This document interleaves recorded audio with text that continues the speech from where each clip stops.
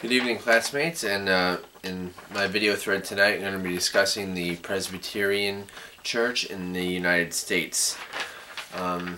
The Presbyterians first came to the United States, which at the time was the British colonies in North America, in large numbers in the generation preceding the Great Awakening in the early to mid 1700s. Many of them were Scotch-Irish Presbyterians coming from Britain, Scotland in particular, and Northern Ireland.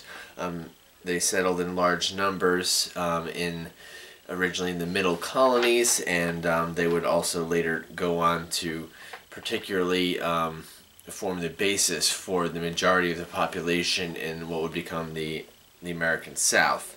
The Presbyterians would eventually become the largest, or not the largest, but one of the largest Protestant denominations in the United States, and they would become also one of the most influential denominations because of that. There were several conflicts in the Presbyterian Church throughout their history in the United States. One of the main conflicts ultimately was slavery.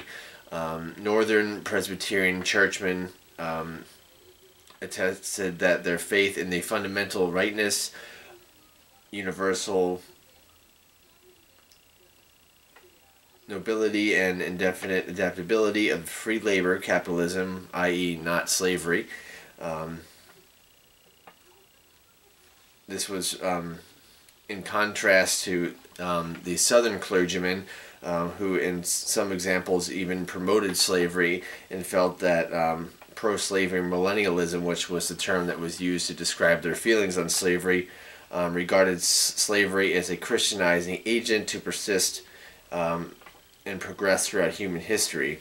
This can be read in Timothy L. Smith's Righteousness and Righteousness and Hope, Christian Holiness and Millennialism of America.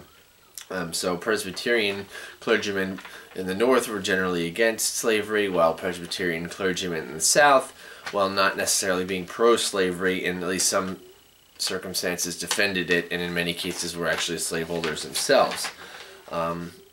Another conflict that stemmed from slavery, even following emancipation and the Civil War, even after slavery was no longer an issue, other Presbyterians, such as Robert Danby, who was served as the chief of staff for General Stonewall Jackson during the Civil War.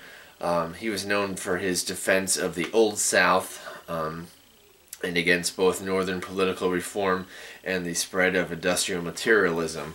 And this occurred, of course, after the Civil War, with the North being victorious. And we learn about Robert Danby in The History of Christianity in the United States and Canada by Knoll. His conservatism, referring to Danby, helped shape the American South socially after the Civil War, making it the most conservative part of the United States, which up until that time it wasn't necessarily the case.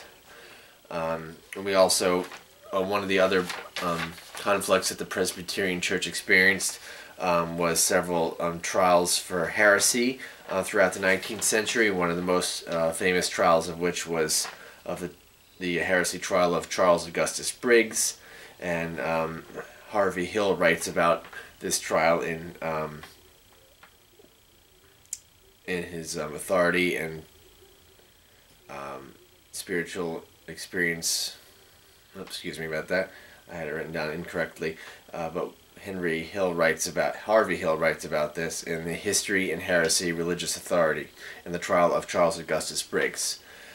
Essentially, the conflict in this trial was it was kind of a modern version of an older conflict between the old school Presbyterians and the new school Presbyterians. New school Presbyterians favoring the